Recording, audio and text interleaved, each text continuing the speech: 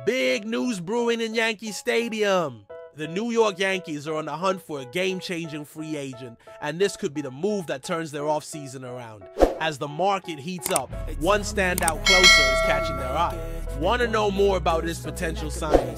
Make sure to subscribe and like this video so you never miss a beat in Yankees news. The New York Yankees are in the spotlight as they look to make strategic moves this offseason, especially after the loss of Juan Soto to the Mets. It's a tough blow, but it looks like the Yankees are ready to pivot and reinforce their roster. One of the names floating around is elite closer Carlos Estevez. He's coming off a solid season with a 2.45 ERA and 26 saves, making him a coveted asset as the market heats up.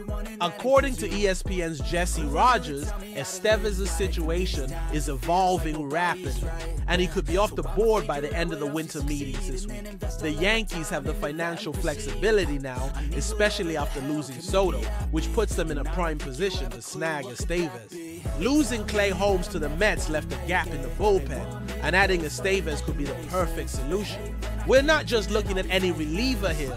Estevez could bring a combination of experience and reliability that the Yankees desperately need.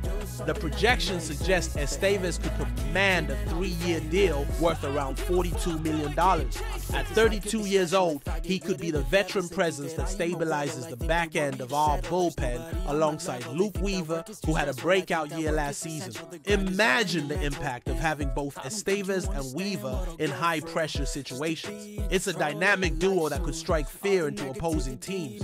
But here's where it gets interesting. If the Yankees bring Estevez on board, they could potentially make him their closer and shift Weaver back to a setup role.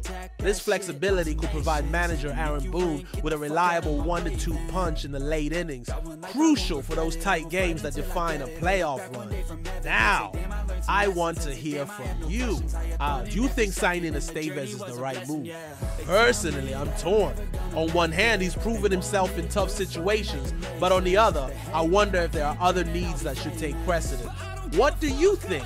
I want to hear your thoughts in the comments below as we navigate through this offseason. Remember to like, share, and subscribe to stay updated on all the latest Yankees news.